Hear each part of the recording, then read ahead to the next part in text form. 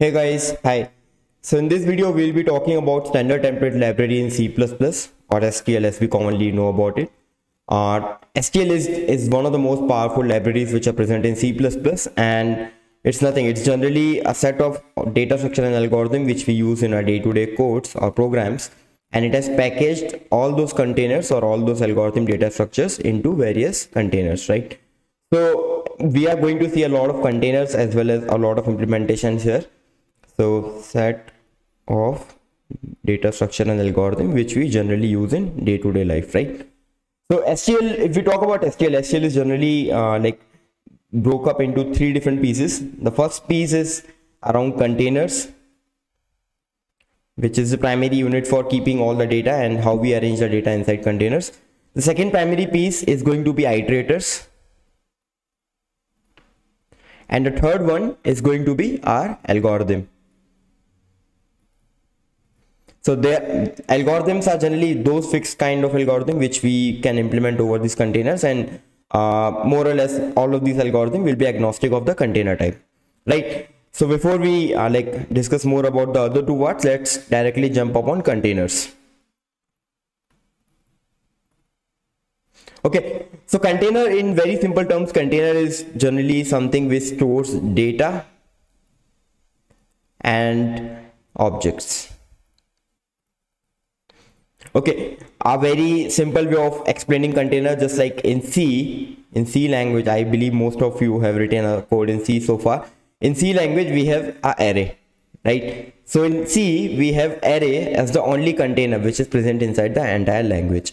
But in C++, we have different kind of container, like we have vector, we have Deque, we have list, we have a map, we have a set, etc, etc. We have a lot of different containers, right? So let's look at some of the properties of a container which we actually expect from a container actually. So what are the kind of property which we actually look in whenever we define a container, right? The first kind of property should be we should be able to add a value, right? The second kind of property would be we need to remove an element, remove a value. The third property would be we need to check if the value is present or not. The fourth kind of property could be the size, right?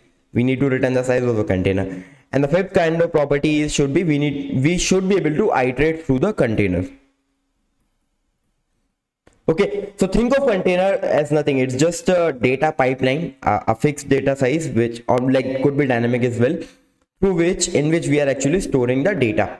Now, the way we are storing the data and the way we are actually optimizing the memory will differ in different containers, and that's what we are going to check out in the next few sessions, right? Now, if you see, all of these properties should be followed by a single container, but now you will say, okay, we also have array. What is wrong with array, right? Array can also fulfill some of these properties. Yes, we can actually implement array in a more sophisticated manner, and then it will provide us all these properties. But then what's the use, right? We need to implement array. Let's suppose if I want to implement one of these properties, I'll probably implement array as a map, and then I do some more sophisticated algorithm on top of it. So then we can actually implement these kind of containers as well. But in C++, we don't have to implement any of them, because most of the containers which are having these kind of properties are already implemented in C++, right? Now, if we have a kind of container which is actually following all these properties, let's suppose I have an integer which I am actually keeping inside this container. So add a value, remove an integer, check if integer is present, like return the size of the container, I iterate through all the integer values. The basic definition of a container here is it will be agnostic of the data type which you are storing in it, right? So in a container, if I'm storing a integer, I'm storing a character, I'm storing a string, whatever, I can store all kind of data types here, right? So the container is going to be agnostic of the kind of data type we are storing in it. And that's the basic inspiration behind bringing STL, right? This thing should be agnostic of data type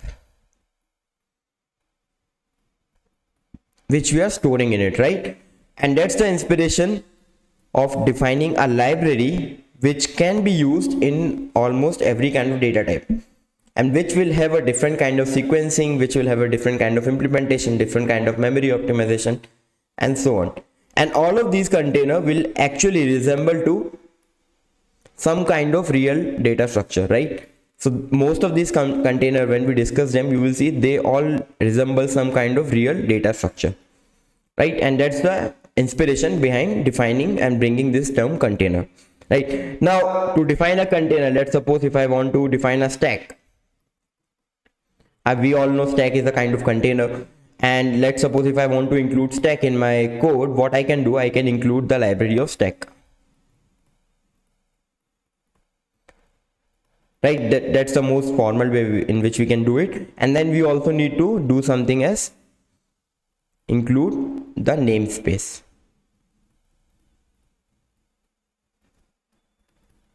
Now this is very interesting, right? We have seen this multiple number of times. I believe most of you who are coding in C++ already have seen this thing, using namespace std, and instead of this tag we actually include a global library, bit standard C++, right? But what actually is this line? What actually is this line? So namespace here, namespace actually corresponds to, it actually allows different kind of entities, and it has actually created and packaged all different kind of entities within itself, right? Namespace is nothing, it's just something which allows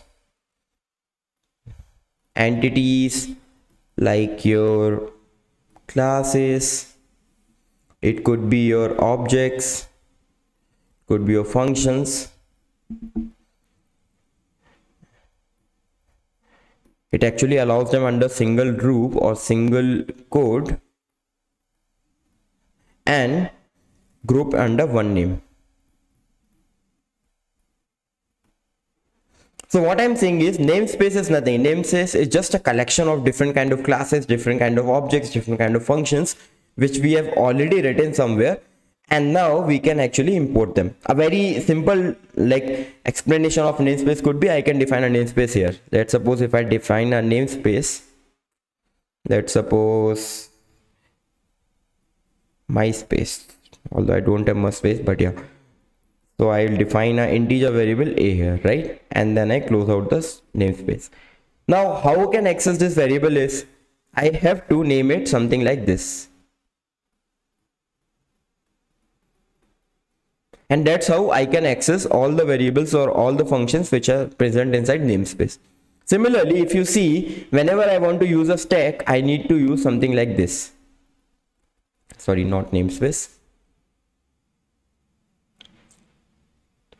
I have to use something like this, std and then stack, and then I can define a stack here, right? So this statement, to actually not to define these kind of container with this name all the time, we actually import the namespace here, right? So standard std is a namespace wherein we have defined all the containers, their implementation and all the functionality of these containers, right?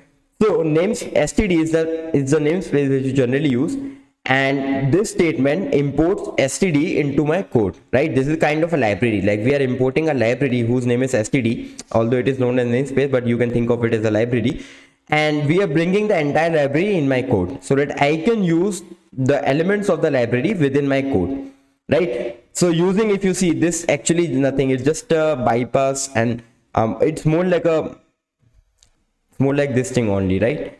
It's just thing like it's the alternate way of writing this statement. So this help me bypass this thing all the time. I don't need to write this standard : 2 times in order to get all my containers, right? So that's the basic definition of namespace. And namespace, you can also define custom namespace just like this, right? So that's about namespace and how we can import a container.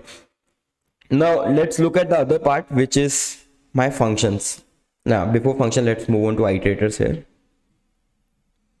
So let's look at the iterator. So iterator is like if you see in the first slide, we have discussed one of the properties of a container should be we should be able to iterate through it, right? So iterators are those objects or are those pointer type things or objects which are used in order to iterate through the containers, right? So using iterator, we can actually iterate through multiple containers. So think of it as like this, like let's suppose this is a very simple container. We have vector here, so it is more like a pointer type object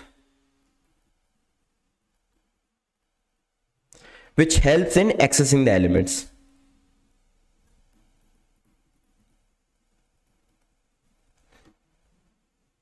Right, so iterator is something like this. It should be pointing towards this, and if I need the value of this, it should be pointer star iterator, right? This will dereference the value and it will give me the value, right? So that's basically the major functionality of iterator. Iterator will be different for every particular container.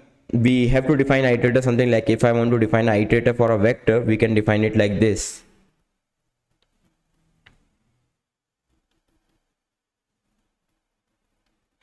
I can define it like this, although in like I think C++14 we also have introduced something known as auto iterator, right? So you just need to write down auto iterator and the compiler will automatically identify which kind of container we are using in order to iterate through it, right? So that's about iterator. Now coming to the next part, which is the algorithm, which we first discussed. So algorithms are generally those kind of functions or the algos which will be implemented over all the containers.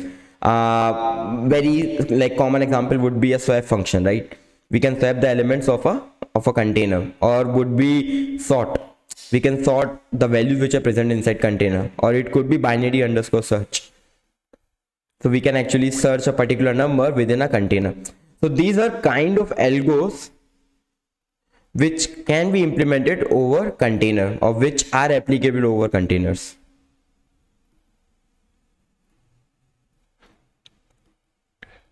Right, so that's about algos and iterators and containers. Now let us see how we actually divide a container, because most of the conversation in this topic are going to be around containers only. So containers are generally divided into 4 parts, right? So the first one which we see, like the type of container which we see, is actually sequential containers. The second one we see is associative containers.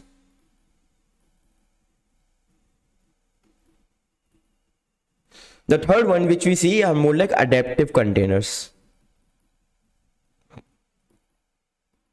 And the fourth one are unordered. Okay, so what are sequential containers? These are mostly containers which help us which are mostly linear in the structure. Like let's suppose vector, list, Deque, string. These are like common examples which will fall under sequential container, wherein the user controls the order of elements. So basically a user is able to control the order of elements, right? Next come is the associative container. So associative container are mostly key value pairs kind of thing, right? So here, like one common example would be set, map, multi-set, multi-map, and so on. These are kind of containers wherein the container controls the position, right? Now you might be thinking, what does this statement mean, right? So this basically means that all of the elements will have a key and value. So all the values which are present inside the associative container will be handled via the key. We can only get the values through the key. So the container controls the value, and these cannot be dereferenced directly. We need to iterate through the container in most of the time. Next comes the adaptive container. Now this is an important thing. These are containers which are actually built on top of other containers. These are more like wrappers. So stack, queue, your priority queue. These are some of the examples which will fall under adaptive container, right? So these are more or less built upon vector only. So these are wrappers which are built up on top of other containers. The fourth thing is unordered container, right? Unordered containers are like unordered map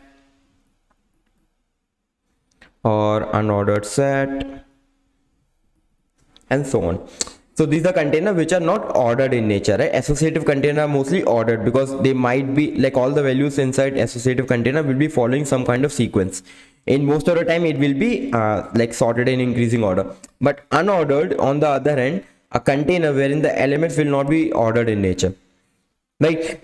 So that's about the high level discussion around the introduction of STL. In the next few videos, we are going to double click on each of them: sequential, associative, adaptive, and unordered containers, and see the different functionality and the powerfulness of various containers which we use in our day-to-day programming. Thanks.